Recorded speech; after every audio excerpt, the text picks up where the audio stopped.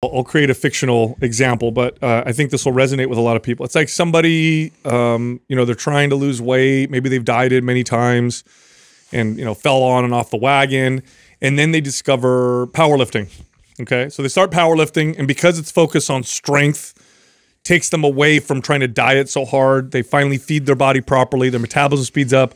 They get leaner. And now they're like, powerlifting is the answer. So now they do it for 2 or 3 years. Their hip starts to bother them. Maybe their knee starts to hurt. They're not working in different planes of motion. They start to develop imbalances, but they ignore it. I'm going to wear a knee brace. I'm going to keep moving. Maybe I got to keep doing, this is the answer.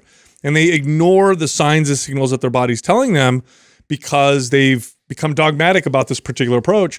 And we get stuck in this. I can't tell you how many times I've done this. There are a few rules in fitness. Here's one of them. Almost all reasonable approaches actually work, but none of them work forever. And none of them work all the time. So this is the reason why I find it really funny when you get people that they've attached themselves to a modality of training that has worked either really well for them or they've gone really deep into, and that could be anything, right? So this includes, bodybuilding, CrossFitters, strongman competitors, the functional movement guy, and they identify so strongly with that modality that they are constantly selling everybody on why it's the best. And the irony in that to me is like everything is the best and then it's not. Yeah, you know what I'm saying? It stops working. Right. Well, and it's not even necessarily right, because someone will make the argument that it doesn't stop working. It never stops working. You're always staying strong, fit, or mobile, or whatever the case may be. But it's like, at one point, especially when we're talking about what most people are in search of, right? Building muscle, losing body fat, being healthy, being more mobile. Like those are kind of like encompasses, I'd say, the broad stroke of most people's goals. So when that's your pursuit, right? You're ideally, everything works great. Everything is the best for a moment in time, and then something else is better. Yeah, it's because it's transformative. So I get that. It's like you're in pursuit of a particular goal. Maybe it's a performance goal, and I want to get stronger at a particular lift, or like you said, I'm trying to burn body fat or build muscle. And then you do something, and it works. And because it's transformative, you attach yourself to the thing that you're doing, and you lose sight of the maybe why it worked. And here's the real issue, and this is why this is going to be such a good episode, because you attach yourself to what you did to get this particular result, you then become blind to the detriment of that particular method as you continue doing it, or you become blind to the fact that it stops working, that you're not responding anymore. I mean, how many times have you gotten stuck in that? I've gotten stuck into it many times. I also think, it's not all the person who's going through the journey's fault. Like I do take responsibility as a fitness leader in the space on us. Like we tend to get very dogmatic about whatever it is that we attach ourselves to as fitness leaders. I think we're just as guilty of this. And if you're just this person who's kind of trying to find their way in health and fitness, and you finally find this modality that speaks to you or gives you the greatest return that you've ever seen, it's really easy to go deep down the rabbit hole. And the deeper you go and the more intelligent people you find in that modality, the more convincing they are that this is the way. It's very religious-like. Oh, yeah. I mean, it feels that way to me when I look at all the different... It's transformative. That's why it feels that way. Yeah, and the deeper you go, the more intelligent people that you speak that are in that space, the more they try and sell you on the idea that this is the best way to train. Well, you want to be sold. I'll give you an example. I'll create a fictional example, but I think this will resonate with a lot of people. It's like somebody, they're trying to lose weight. Maybe they've dieted many times and, fell on and off the wagon. And then they discover powerlifting. Okay. So they start powerlifting, and because it's focused on strength, takes them away from trying to diet so hard. They finally feed their body properly. Their metabolism speeds up. They get leaner. And now they're like, powerlifting is the answer. So now they do it for 2 or 3 years. Their hip starts to bother them. Maybe their knee starts to hurt. They're not working in different planes of motion. They start to develop imbalances, but they ignore it. I'm going to wear a knee brace. I'm going to keep moving. Maybe I got to keep doing, this is the answer. And they ignore the signs and signals that their body's telling them because they've become dogmatic about this particular approach. And we get stuck in this. I can't tell you how many times I've done this. What's up, everybody? You're going to like the giveaway today because this episode is a special one.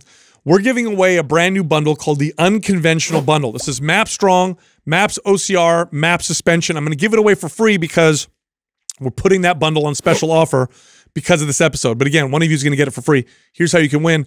Leave a comment below in the first 24 hours that we drop this episode. Subscribe to this channel. Turn on notifications. Do all those things. If we like your comment, we'll notify you in the comment section that you won, and then you'll get a free bundle. We're not going to ask you for your credit card or your email, by the way. If somebody's doing that, it's a scammer. We'll notify you in the comments, and then we'll email you access to that bundle. Now, everyone else, we created that bundle because this entire episode is about phasing your workouts. Those are the most unconventional workout programs that we have. We put them together in a bundle. We priced the entire thing at $99.99, which is less than the price of one of those programs. So $99.99, you get MAP Strong, MAPS OCR, and MAPS Suspension. This is for a limited time. So if you're interested, go to mapsseptember.com. Again, mapsseptember.com, or you could click on the link to get yourself set up. All right, here comes the show. The very first time I really became aware that I would do this, it didn't mean that I stopped it, by the way, because I kept repeating it. But the very first time was when I first started working out. My first introduction to strength training was Arnold Schwarzenegger's Encyclopedia of Bodybuilding, which I love that. I still have the original one. We have it here. In fact, it's all taped together. And, you know, he advocates for this kind of high volume, double split routine, you know, kind of this traditional bodybuilding type workout. And I responded to it. It was the first thing I ever did with strength training. And then it stopped working for me. I wasn't building any more muscle. I wasn't getting any stronger. I didn't know what to do. Then I read about this guy named Mike Mentzer, whose approach was complete opposite. He wrote a book called Heavy Duty, and it was literally as far away from high volume, you know, traditional bodybuilding as you could get. It was like one set to failure. That's it. That sends the signal. Any more than that is too much and blah, blah, blah. So I followed it. And what happened? My body responded like crazy. And I became dogmatic about that. And I followed that well beyond the time the wheels fell off where my body stopped responding. But I was so dogmatic about it. And I did that with rep schemes. I did that with exercises. I did that with methods until I finally came to a place, which took me a long time. And I learned this with my clients way before I learned this with myself, because how many times I have to say this, but it's very true. Trainers tend to be much better with their clients than they are with themselves. I had to learn this lesson over and over till finally I said, oh, I see what happens here. I got to switch gears before the wheels fall off, before I start to hurt. That's how I get my body to feel good and how to maintain my health. And that's when I started to really phase my workouts in a more scheduled way, rather than waiting until the signs were so loud in my body that I was forced to change. Well, I think inevitably, you know, we don't realize that our body is changing. And with a changed body, it needs to be provided something different. So wherever you are in the beginning and you feel this great success and things are moving in the right direction, you're actually transforming your body as you go, which means you actually need to provide it something different, which is, it's tough because it's like you finally found something that you can hone in on that feels like it's the answer. It's working. Like, this is the way. Like, I finally found the button, which is actually providing change, but inevitably it just, your body is so effective at being able to adapt and then make that the new standard that in order to have any further success, you need to provide a completely different stimulus. Yeah. You know, my journey in this is really funny because I actually, I was really resistant to camps. And so there was a part of me that kind of figured this out early, but it didn't come full circle till later on.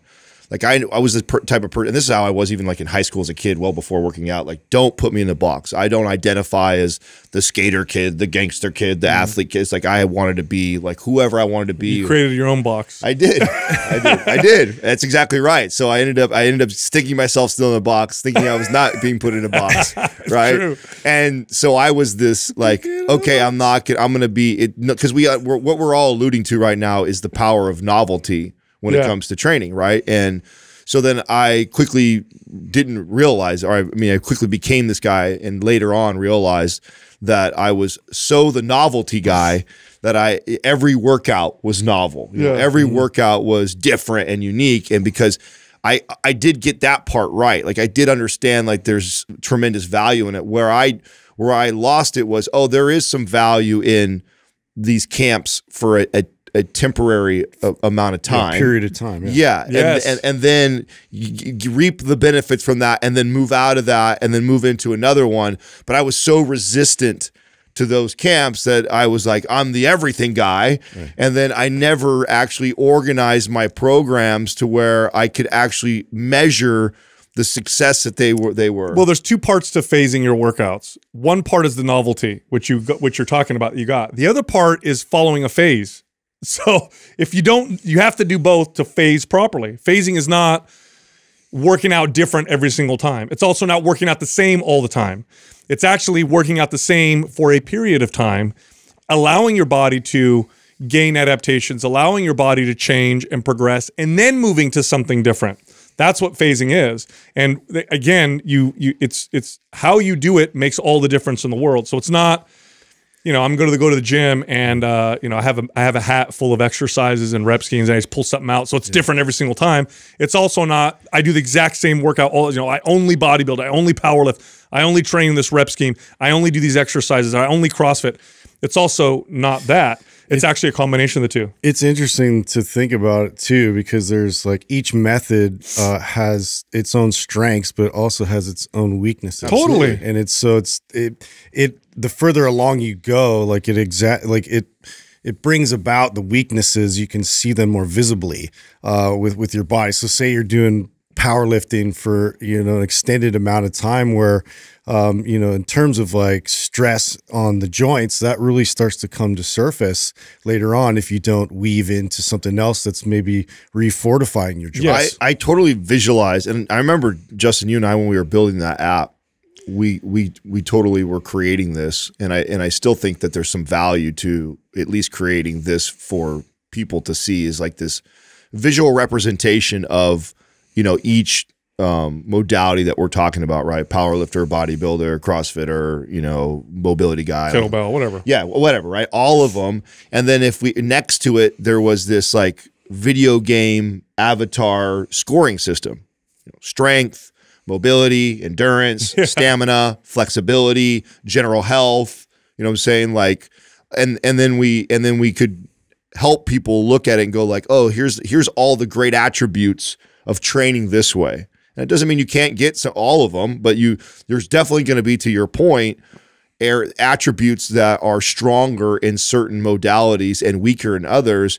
And if your pursuit is overall health, longevity, and you want all of it, there's tremendous value in weaving in and out of all of them, so you reap the best benefits of all of them. That's because the timeline is your life. So, and I think people forget this when they work out. Their timeline is 3 months, Hawaii, getting married, going to Vegas, whatever. But the reality is, it's forever. So, if you just want to be you want to powerlift for the rest of your life, you better believe you're going to have to go through phases of mobility and some endurance training. You're going to have to do unilateral work, even though it doesn't seem obvious to you. If this is something you want to pursue for the rest of your life, yes, you're going to have to do those things. So I think the first thing to understand is that novelty can induce positive changes in a physical way.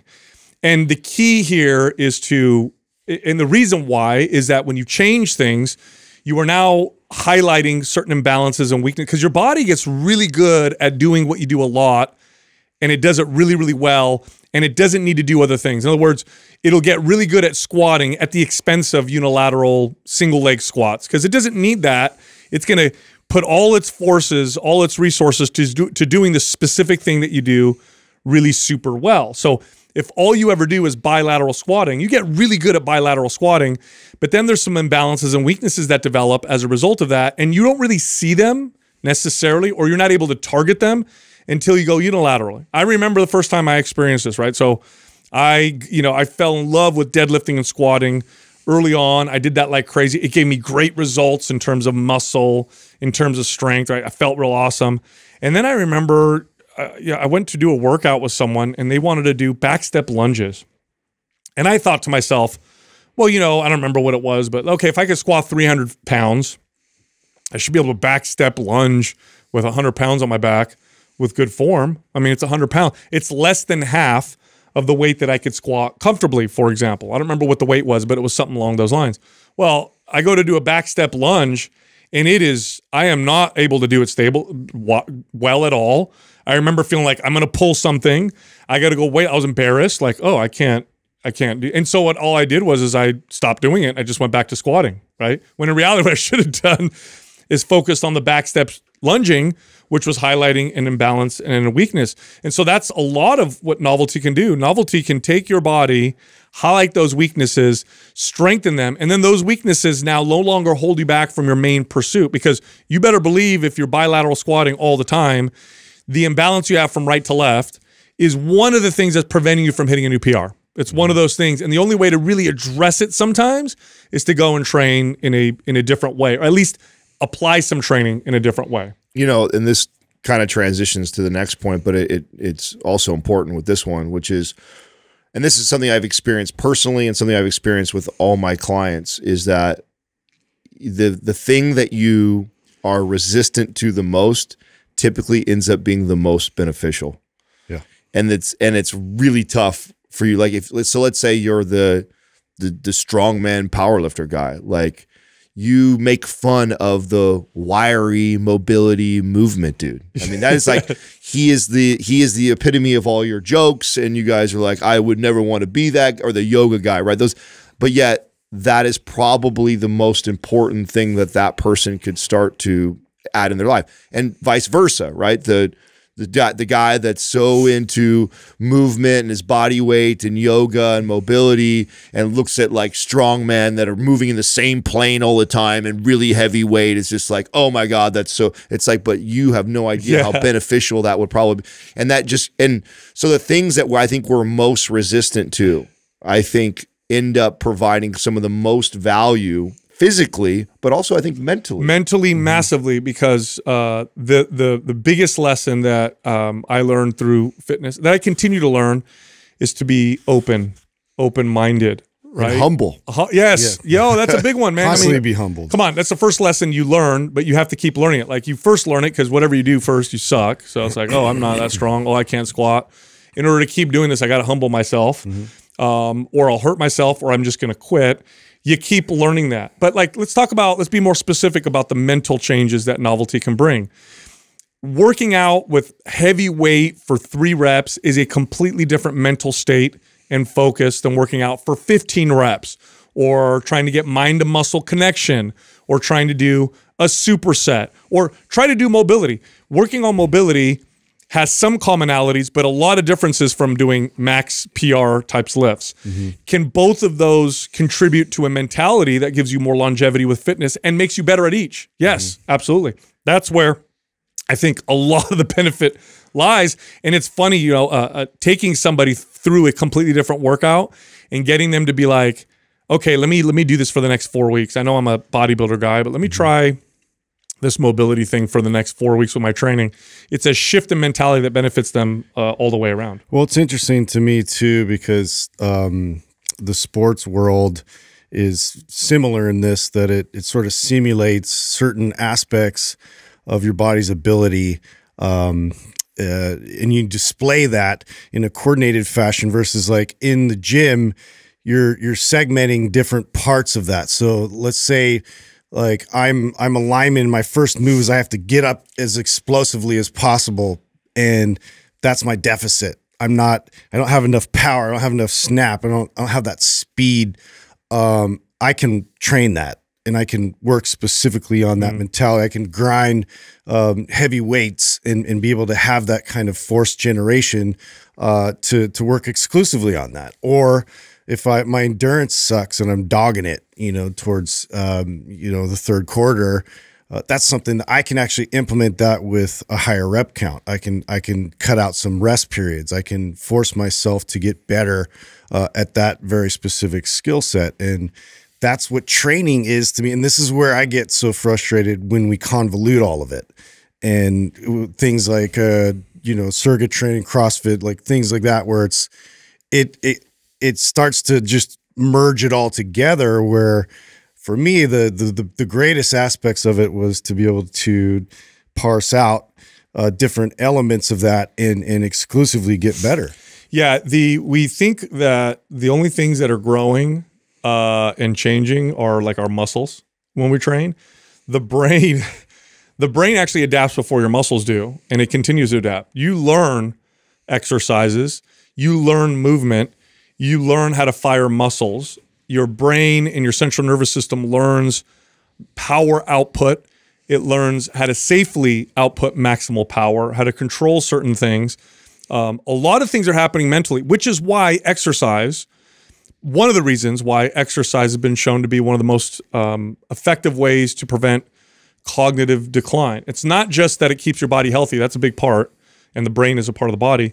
It's also you're training your brain just as much. You mean you do a whole workout with strength training, and you have to learn those movements. Do a different phase, and you have to learn a new way of training, or a slightly different operating system. A new operating system. This is one of the more challenging things that we have with our audience or people that go through our programs is trying to figure that out. I mean, how many times have we done the live callers and we have somebody who we just had this just the other day where somebody's going through phase 1 of performance, they get into phase 2 of performance, and there's like, oh my God, it's too much. It's all this, and it's like part of the reason why they're challenged after we dig deeper and find out what's going on. We ask a bunch of questions, and it sounds like you're applying the mentality that you had in phase 1, which is get strong, you know, the kind of 5x5 lift heavy type of mentality.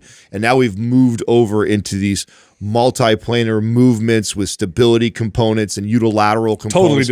Totally different. Yeah, you got to change your mind. And extremely challenging, and forces to suppress the ego and go like, oh, I know I can, you know, do a lunge with so much weight, and therefore now I'm doing this exercise that is like a lunge where I have like a, you know, the reverse lunge to press landmine exercise in there. And you have to dramatically reduce the weight. And then you're hung up on this like, oh, it's so light a weight. It's like, that's not the point. You haven't shifted your mentality. It's no longer about how much weight can I lift in this exercise? And it's more, and what we try to explain to people, I think in layman's terms, is you're trying to make the movement look beautiful now in this phase. This phase is all about the movement and thinking about perfecting that. And if that means you got to take all the weight off the bar, then so be it, because that is the adaptation that we're chasing here, is we are trying to get so good at that movement. And if proficient. and if you're still hung up on the how much weight is on the bar, you're not going to reap the most benefits out of that phase. That's right. Yeah, phasing changes the body and it changes the mind. But let's get a little bit more specifics about kind of some of the more common ways that we phase workouts. Like rep ranges, I think, is a very simple, easy way, right? So if you're doing the same workout, same exercises, not saying this is how you should always do it, but one way to change things up and to phase your workouts is to go from one rep range to a different rep range. And what you'll find is they all have different values. Okay, so like the low rep range, for example, is different value than the higher rep range. And the low rep range, what you find is less mind to muscle connection, but more full body power and strength and tension. Okay, so when I'm doing a deadlift for 2 or 3 reps, I'm not thinking lats, I'm not thinking traps, I'm not thinking glutes.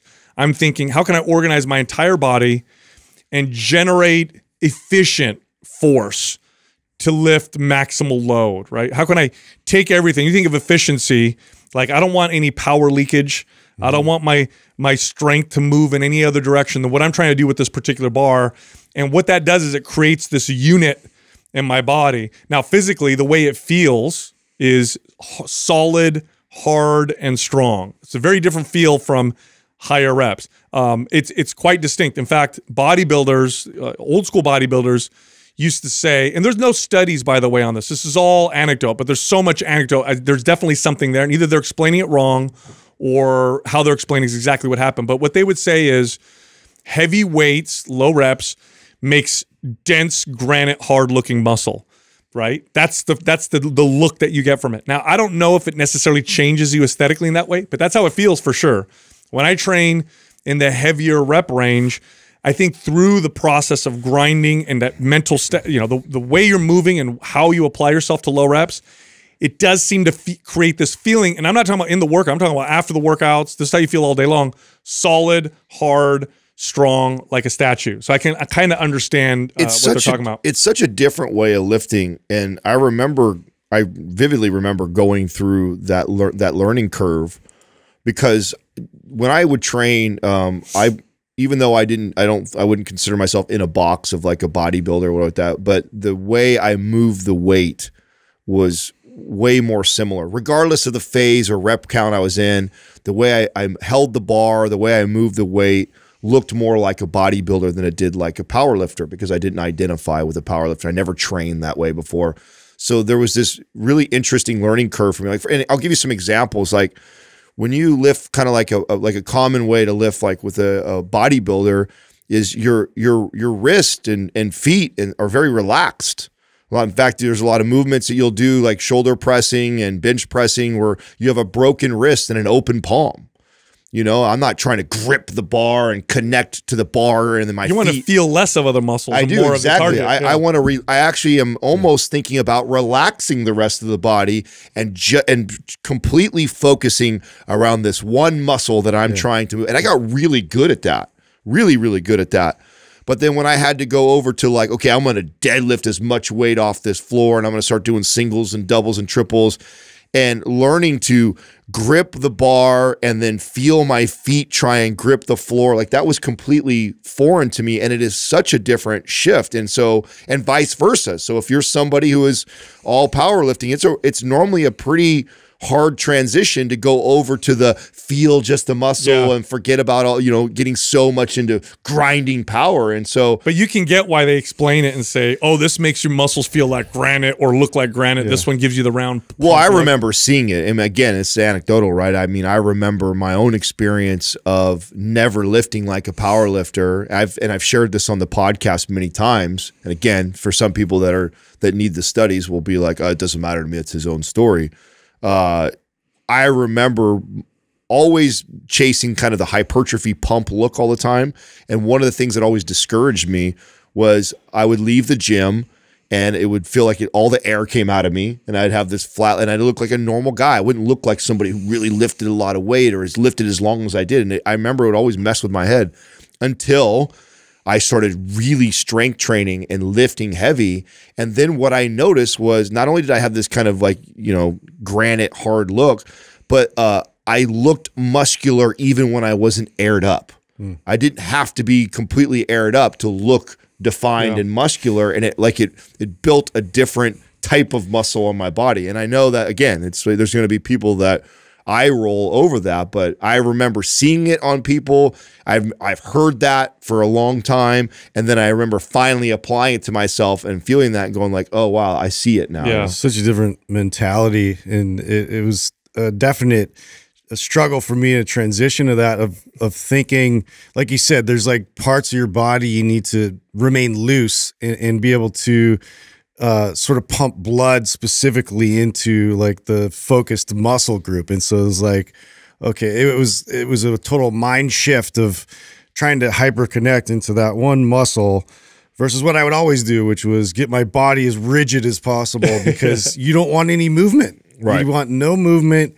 You want to stay as tight as possible. So you don't have any leak in performance. And so it was all about the movement of it and being able to organize your body so everything works in unison. Well, you said it perfectly. You didn't want any leak in performance. Me as a bodybuilder, I didn't want to exhaust any other muscles that I didn't need to. Yeah. That was the thought process. So different. Like, why would I grip with my feet and my calves when I'm busting my chest? Because I don't want to waste any energy anywhere else. I just want to concentrate. I just want to concentrate on that one. And what's muscle. funny is the debate between those two camps. There's value in both. Yes, and they're both right, and they're both wrong. And there's that's it. Like higher reps. Let's talk about higher reps, right? Higher reps. And what's funny is when you train at low reps all the time and you go to higher reps and vice versa, it feels unbearable. Okay. Oh yeah. You take someone who always trains strength and low reps, you move to high reps, you're gonna explode, and they're like, this sucks. You go high reps, you teach them to do doubles and singles, and they're like, this sucks. It's so funny. But the higher reps, You get the pump, you feel the burn, you get that sweat that a lot of people, you know, tend to worship. And you can really target particular muscle groups with the higher reps. Like if I'm trying to get someone to feel their glutes, it's hard to do with 3 reps. It really is. It's hard to get them to really feel like right now, do you really feel your glute squeezing? You know, with the 3 rep exercise, it's like, well, I feel everything. Like I'm trying to move this heavy weight. When I go like 15 reps and I change the technique and I get them to do mind to muscle, that's when people are like, oh, I can really feel my butt. I feel it getting a pump. Oh my God, this is so crazy. Higher reps feels totally different. It also builds something called, you know, and this is within reason, of course, builds something called strength endurance. So there's like strength, and then there's strength endurance. Strength is how much weight can I lift right now, like all at once. Strength endurance is how much weight can I lift for the next 25 to 30 seconds, right? Totally different feel. Higher rep ranges tend to work on that. So it's totally different. Well, and different types of training and different mindsets lend themselves better for different rep ranges, right? So like if you are the, you know, grinding strength power lifter guy and you have to lift 50 and you apply, you try doing that for 20 yeah, reps. you apply that 50. That's why most of them bail on it. It's just like, I don't want to do this. It's like exhausting. It's yeah, it's awful. You want me to squeeze the bar hard while I bench for 20 reps? Yeah. So I guess the mature, you know, more advanced version of me today has really learned to move out of my characters. When I'm in phase 1 of a lot of our programs, I'm thinking more like a strongman power lifter, you know, connecting to the ground and just trying to be powerful. When I start moving into our like phase 3 of a lot of our programs, and it's a lot of these higher reps, supersets, you know, muscle endurance, stamina, like you're alluding to, I think more like the bodybuilder side of me, you know? And so learning how, and that, I mean, it took me, maybe others have found this easy, but it took me a long time to be able to follow one program and then try and move out in and out of these characters as far, or mindsets when you go into working and out. the higher reps for me provides, the pumps start to get more pronounced. I get around kind of full. This, by the way, is when I'm doing it right, okay? Because I think I got to be clear here. You know, I said granite hard with the low reps. Now I'm saying round, full, kind of muscle bubbly look with the high reps. By the way, all of that will go away if you stay in for too long. So it's not like, oh, I just want the granite look, so I'm only going to do low reps. What I'm talking about, you experience when you're in a proper phase, when the body's adapting to it. Once it's fully adapted and you stay do it long enough, you start to lose some of that benefit. But the higher reps, when you switch to that, it's like, oh my gosh, this pump is insane. It's unbearable. You look in the mirror, things look round and full, and you start to kind of develop this kind of look to your body, which is different than the low rep feel and look to your body, both of which contribute ultimately to this kind of aesthetic, you know, sculpted look. But it is a totally different feel. And every time I switch into a phase, I at first don't like it because I was used to the other one, so it feels kind of like, But then about 2-3 weeks into it, I love it because I see the changes in my body. Like, this is great. Well, this kind of goes into the next one, which is where I was probably the most problematic for the way that I used to train, because the rest periods themselves, like I would lend, you know, 1 minute to 3 minutes to 5 minutes sometimes based off of like how much that lift taxed me. And to be able to now shave that down, knowing that I only have like, you know, 20, 30 seconds, you know, sometimes I don't have any rest in between. What a shift that was for me to, especially ego wise, in abandoning like the heavyweight sort of protocol and like in working out with that type of a method. Well, this used to be one of my favorite like hacks to help somebody who's been lifting for a really long time. You know, I'd give them a stopwatch or tell them to get a stopwatch and, hey, just do me a favor this next week when you train, just stopwatch yourself on your rest periods, come back, report to me what they are, and then I manipulate it.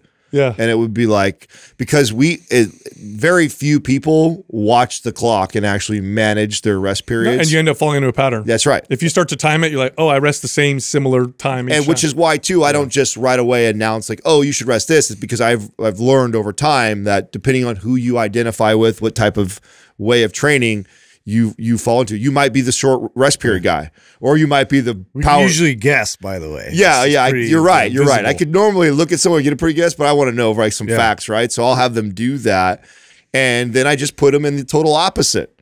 And so if you lean more towards the powerlifter 3 to 5 minute guy, I also give you 45-second minute rest. Holy shit, it's like a whole like you've never experienced before, and vice versa.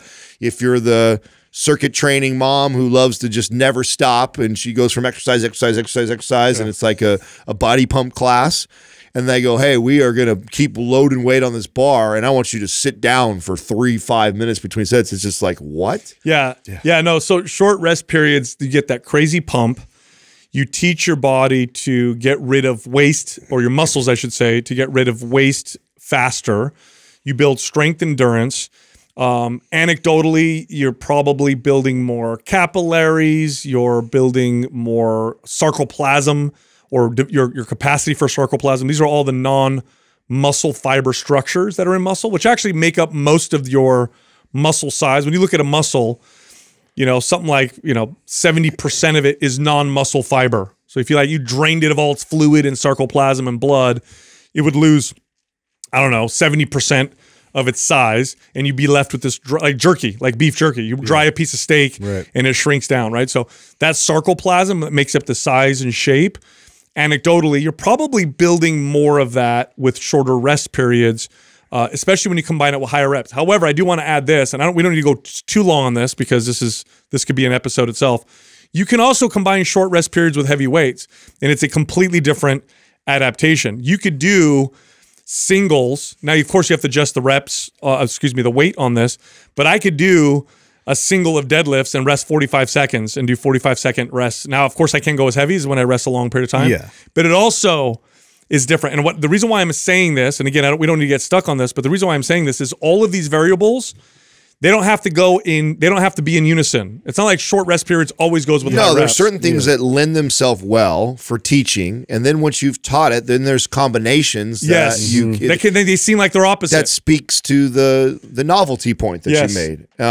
You can find some hybrids in between a bit. I mean, I think of this like Justin will appreciate the sports analogy, like you're teaching somebody all these combinations of moves in like a sport like basketball, like, you know, you first want to teach the fundamentals, and then you teach like a move, and you let your body, you get really good at it, you adapt it, and then you can start playing with them together and in different sequences and combinations to create this orchestra of great movements and skill. Like, same thing goes inside the gym. It's like when we speak, most of the time we're speaking about the fundamentals and the importance of getting really good at all these different adaptations and focuses and what tend to lend themselves well for people that are trying to get really good at understanding all this.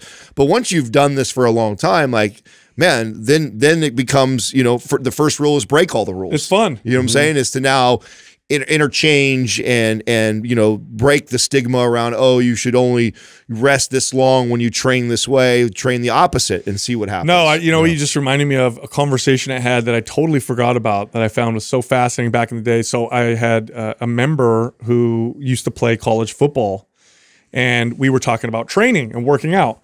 And he goes, you know, a lot of football training with strength training is you want to get really strong, you want to rest, and then you want to repeat that strength, because in football you have your play, then somebody gets hit, you go out of bounds, you got to reset, you get in your huddle, whatever, and then you do the play again. So it kind of mimics that. He goes, however, sometimes it's good to train explosively and hard with short rest periods. And I said, huh?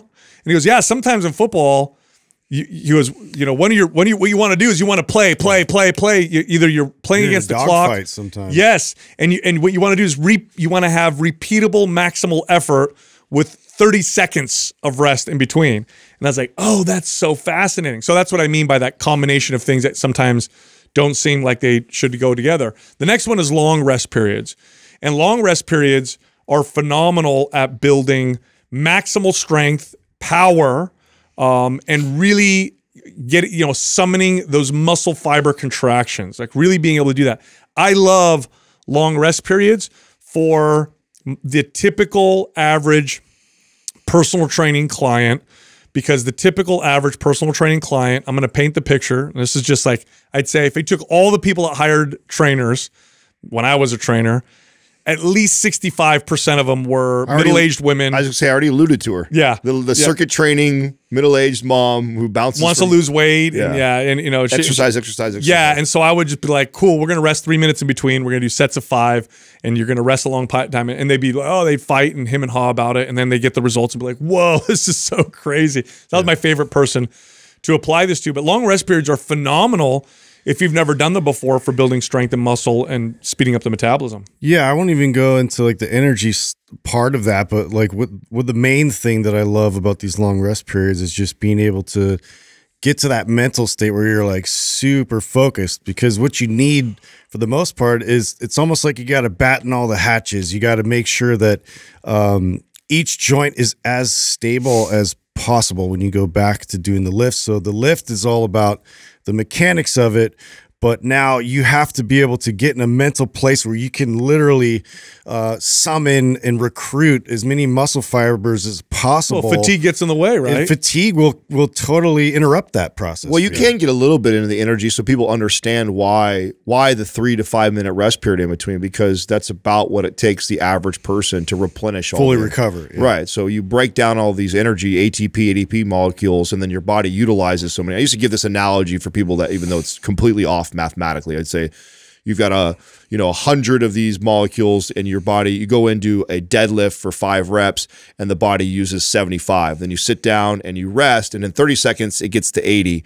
In a minute it gets to 85. In 2 minutes it gets to 90. And then like 3 to 5 minutes it peaks back to 95. Never returns all the way to the full 100 because you're working out, and you're utilizing that, right? So, but then you get replenished to that, and then you go do it again. And so what you're doing by resting is you're allowing the body to fully recover, get its energy back, so then you can put the most maximal effort into the lift. Well, you're training energy systems as much as you're training muscle. And again, here's an analogy, super oversimplified. It's way more complex than this, but it's like if you have a car and the car has 2 engines, there's one engine that's got jet fuel. And if you want to go 1/4 mile in 7 seconds, as fast as possible, and your car knows this by how hard you push the gas pedal, okay? You floor it, it turns that one on, and you explode for 1/4 mile. The only detriment is that the jet fuel burns up after the 1/4 mile and it's gone. Yep. And then after that, if you keep going, you're not going to burn jet fuel. You're not going to have this crazy powerful engine, but you'll have this backup engine that now is running on, another type of engine, maybe diesel or something like that. And it's just going to keep you going and keep you consistent and kind of giving that slow drip of energy. And that's what happens. So what you need to do is you need to stop, allow the jet fuel to replenish so you could train that jet engine, that jet fuel big engine again, right? That's what the rest periods do.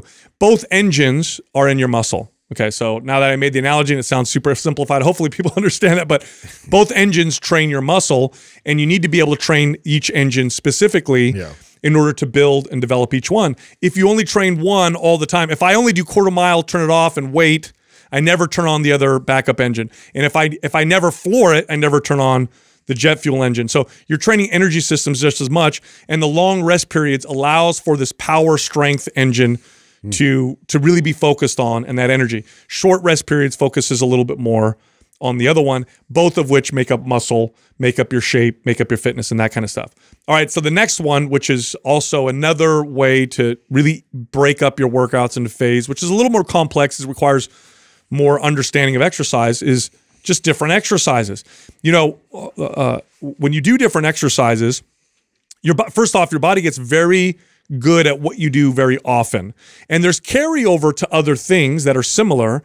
And the further away you move from that specific movement pattern, the less carryover that you have. For example, if I do squats all the time and I get really good at barbell squats, I'll get a decent amount of carryover to a front squat because it's kind of similar. It's not the same, but it's kind of similar. And then there'll be some carryover to a lunge, which is still similar, but not as similar as a front squat, right? Now, if I move all the way over to an overhead press, I'm not going to get as much carryover at all, right? So this is what happens with exercises. That's why it's so important to change exercises for the same body parts. Get really good at back squats, then get really good at front squats, then get really good at back step lunges, then get good at lateral lunges, then get good at, you know, when I was talking about the whole body, rotating, pressing, pulling, train the entire body, learning how to train a muscle in isolation, learning how to train it in compound ways. Oftentimes, simply changing the exercise gets your body to respond right away. And then you'll see people who are like, oh no, barbell curl is best exercise for bicep, best exercise. And they'll be like, no, try a spider curl. Fine. And then they do like, oh my God, my biceps grew. That's the best exercise. Like, no, you don't understand. You got to do everything. You got to change it up. Now, my philosophy for this has changed quite a bit during my training career. Early on, it was, you know, muscle confusion, changing the exercises all the time, always being novel. And trying to, and I think I was a good exerciser because of that. You know what I'm saying? I was good. I could do all exercises pretty good. You know what I'm saying? Champion exerciser. Yeah, champion exerciser. That's what I expected, right? But I wasn't really good at any single lifts. And there are certain lifts that you reap tremendous benefit and have a long learning curve that you can continue to reap benefits from. And so my philosophy has changed it so that I do believe there are certain exercises that should stay in your routine for the most part, that should stay in there.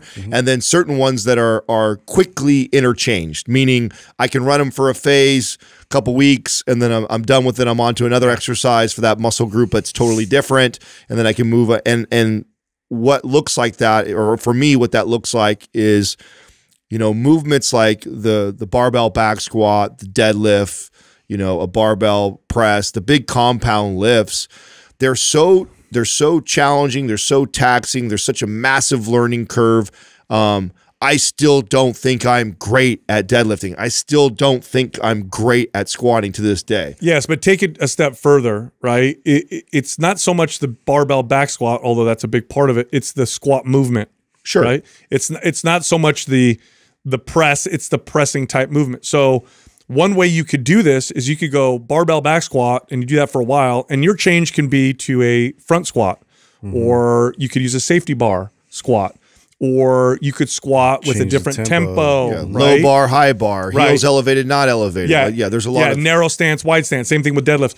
And then, of course, the more obvious thing is you add completely different exercises, or place a little focus on different exercises. And that's what this means. And again, phasing doesn't mean doing everything different all the time. Phasing means focusing on things for a period of time and then switching. And you're absolutely right, Adam. There are movement patterns that should almost always be present in your workouts. Well, and the beauty of different exercises, and if you want to talk about, you know, moving in different planes, and why that's something that we kind of stress every now and then, which, you know, isn't stressed enough, I believe, in our gyms and in the thoughts going in our workouts, because what we need by that is to be able to react properly to any kind of real world situation, any kind of functional type movement, which I hate using that word because it's just like everybody just hears functional and they're like, they assume it's some wacky exercise. But really what we're trying to do is to be able to get your body to have the strength and familiarity when you place it in like certain positions, and to be able to get yourself out of those positions. And so that way you do that to where you know, you build that support system around the joints. You build that support system to be able to summon the kind of strength that's usable. So, you know, compound lifts, obviously, that's where we're going to stay for the majority, to build muscle, build overall strength, be able to like maximize our general output of force.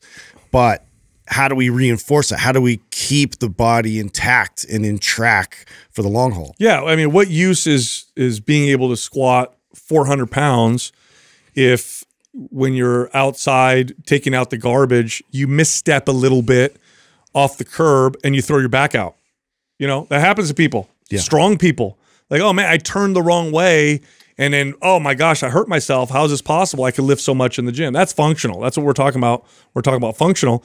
And different exercises trains your body in different ways and just gives you more well-rounded strength. Now, what does this look like aesthetically? A balanced physique.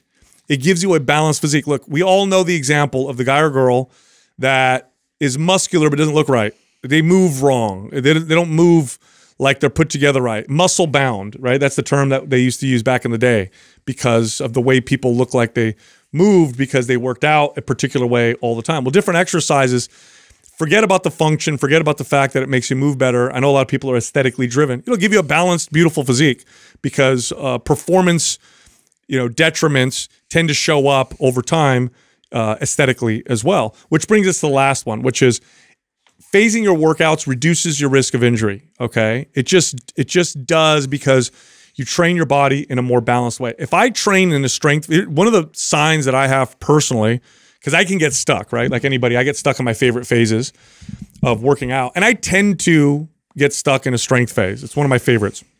I just love it. I totally enjoy it. And the signs that I used to ignore that I'm a little better now at listening to are joint pain. If I stay in that phase too long, there's telltale areas of my body that'll start to hurt. Like if I bench press and I'm trying to get stronger at the bench press and I focus on it and my strength goes up, and then I start to feel pec insertion pain a little bit. Like I used to ignore that, but now I'm like, oh, I got to phase into, something a little different. Same thing with the squat. Like if I push it, oh, little SI joint on the right side, type of pain, that means I need to switch it. Well, when I switch things properly and phase things properly, I don't feel that. And if I push that long enough and don't listen to it, it usually turns into an actual injury that I need to take a break from exercise. And nothing's worse for progress than not working out, right? I feel like this is, of all the points, this is the one where when you're under 30 years old, you're less interested in this conversation. Of course. As you get older, it becomes probably the most important part of this. You're unbreakable when you're young. You just haven't experienced it yet. That's all. But the truth be told, this is the number one indicator for me to change things or move faces or introduce new exercises is, all these years of lifting and training. I'd like to think I'm pretty in tune with my body, and it's normally discomfort, pain, soreness, tightness, lack of movement. Those are all these indicators that I need to move out of what I'm doing and change up what I'm doing. And you get really good at paying attention to that and catching it before. I think when we're young, we tend to ignore or think that we're invincible until it finally catches up. But, Father Time is undefeated. So eventually this becomes a high priority. It does. And at the end of the day, look, here's the bottom line. At the end of the day, if your pursuit really is to move, perform, and look your best, and not just for now, but man, I want to look amazing and I want to keep looking amazing. I want to move amazing. I want to keep moving amazing. Being open-minded and phasing your workouts and trying different things that may be unconventional to you is one of the best ways to do this. And over time, what you'll develop is this very balanced, well-moving, muscular physique, the kind of body that you want, that you're seeking by staying in one particular type of training that you don't realize you actually get by moving in and out of different types of training. Look, if you like our information, head over to mindpumpfree.com and check out our guides. We have guides that can help you with almost any health or fitness goal. You can also find all of us on social media. So Justin is on Instagram at mindpumpjustin. Adam is on Instagram at mindpumpadam. And you can find me on Twitter at mindpumpsal. This one's really important, and that is to phase your training. If somebody trains for a full year doing a bench press and they're always aiming for 5 reps, if you compared that person to a person who did bench press where they did 3 or 4 weeks of 5 reps, but then they did 3 or 4 weeks of 12 reps, and then 3 or 4 weeks of, let's say, 15 to 20 reps, and then they'll throw in some supersets. At the end of that year, you're going to see more consistent progress from the person who's moving in and out. And less injury. That's another thing. You'll see less injury as well.